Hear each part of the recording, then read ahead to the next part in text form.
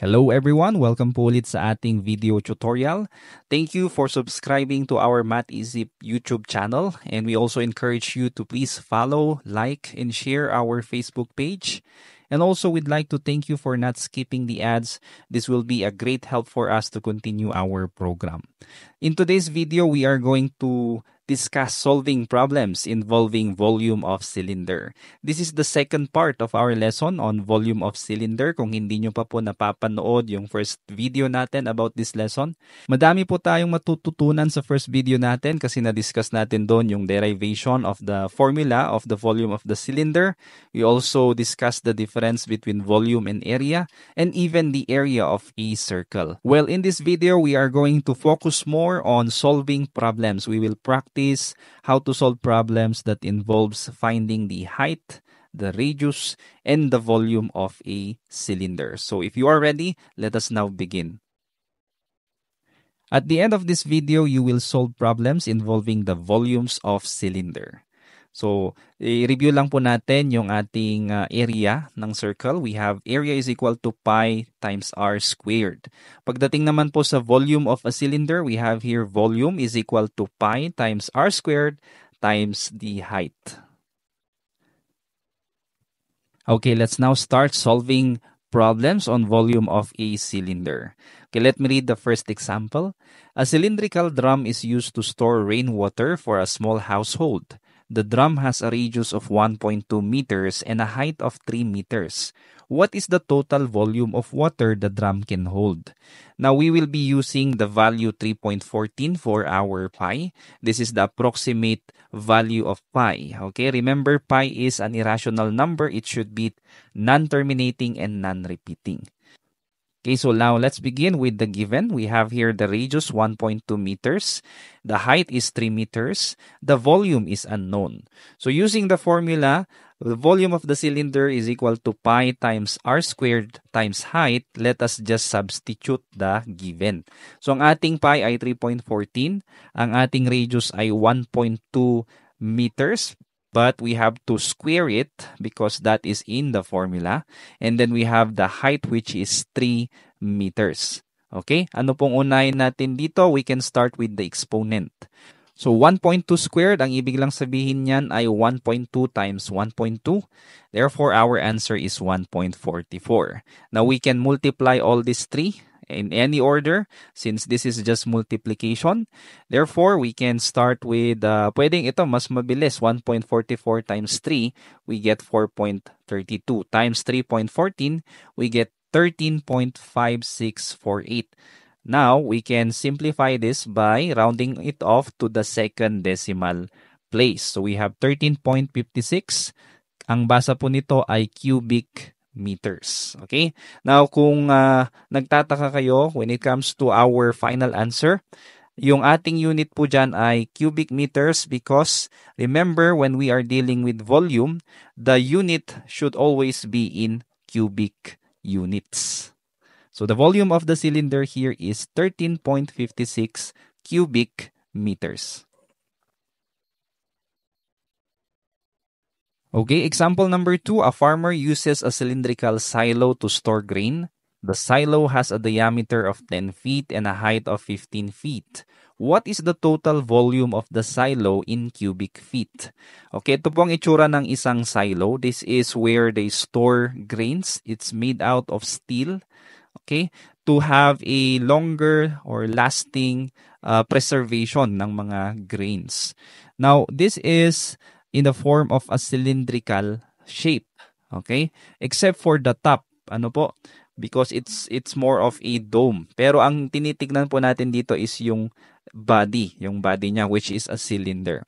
Now, with our formula, we cannot use radius because hindi po siya given. Ang given lang po ay height, diameter, and then wala pong radius. But remember, diameter is 2 times radius. Meaning, in order for us to get the volume, kailangan muna nating i-divide si diameter para makuha natin si radius. Okay, so how do we do that?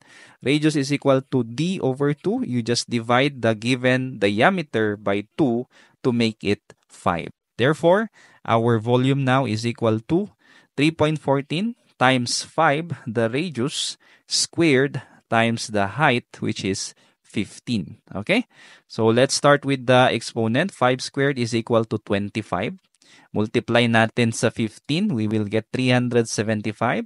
Multiply it by 3.14, we will get 1,177.5. Ano pong basa nito? Cubic feet. Okay, so our answer is the volume of the cylinder is 1,177.5 cubic feet. Alright, example number 3, a large cylindrical water tank can hold 904.32 cubic meter of water. The height of the tank is 6 meter. What is the radius of the tank? Alright, so here ano po ang tinatanong or ano ang hinahanap natin?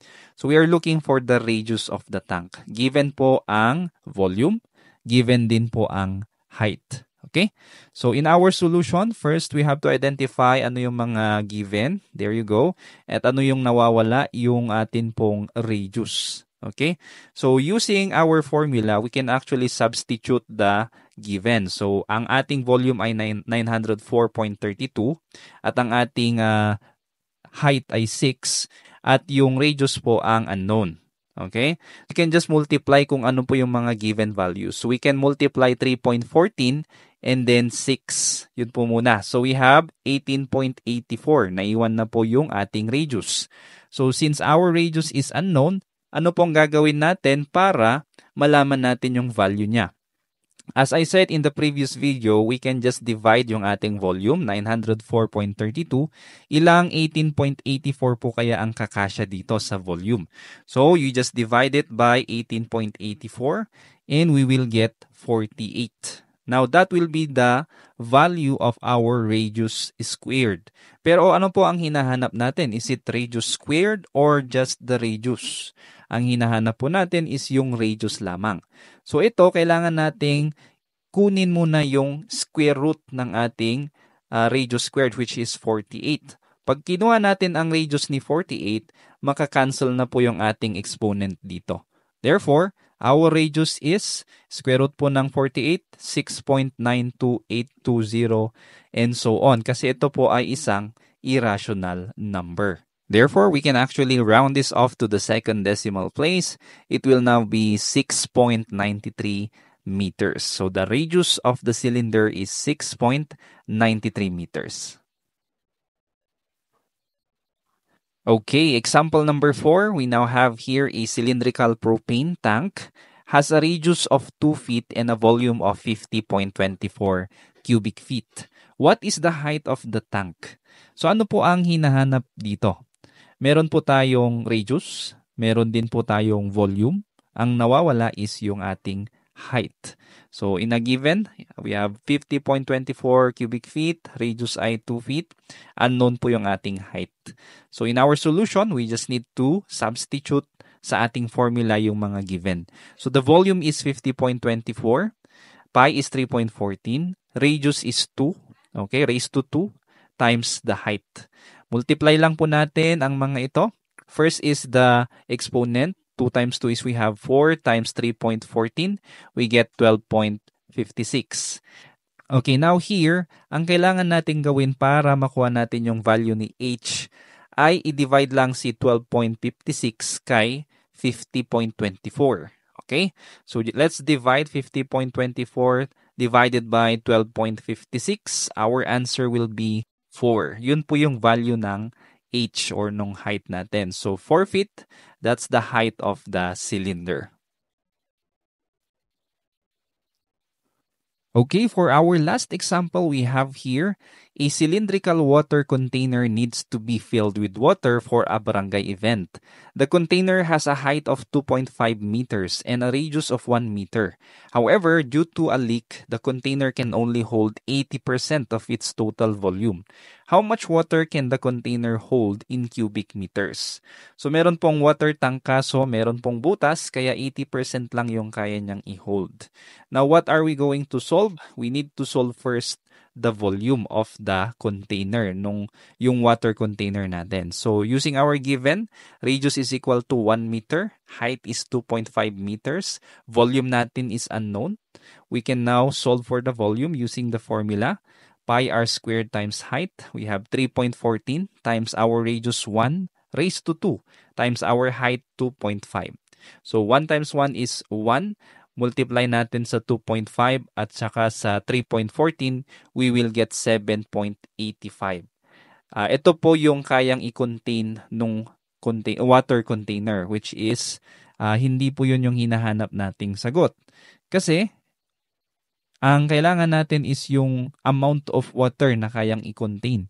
Therefore, we just multiply it by the percentage. Okay? So the volume of the water is equal to the volume of the container, which is 7.85 cubic meters times 80%. Ano po yung 80% ni 7.5? Multiply lang po natin sa decimal form ni 80%, which is 0.880. Okay, therefore we will get 6.28 cubic meters. Ito po yung kaya niyang i-contain. The container can hold 6.28 cubic meter of water due to the leak. Okay, this time, I hope you are now ready.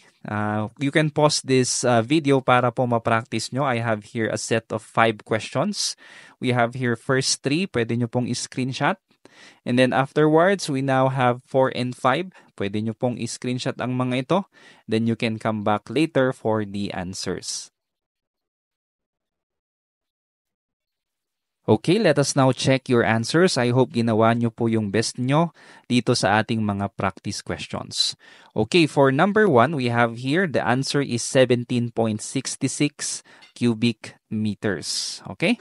Next, for number 2, the answer is 1,130.4 cubic feet.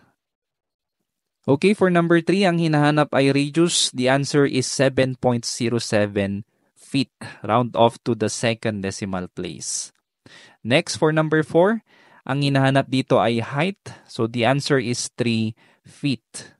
And for number 5, parang yung example natin kanina, first, you get the volume of the container, which is 62.8 cubic meters, and then you get the 75% of this. You just multiply it by 0.75, ang makukuha mo ay 47.1 cubic meters. Okay, so that's it for our video lesson for today. I hope na practice nyo po.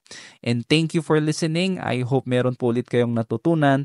And I want to see you again on the next video. Bye-bye and God bless. Kung meron kang natutunan sa video na ito, please click the subscribe button to support this channel para mas matulungan ulit kita sa mga susunod mo pang math lessons. Lagi mong tatandaan, ang math ay para sa lahat. At ako si Teacher Van, nagsasabing dito sa Math Isip, lamang ang nag-iisip. God bless and see you on the next video. Bye-bye.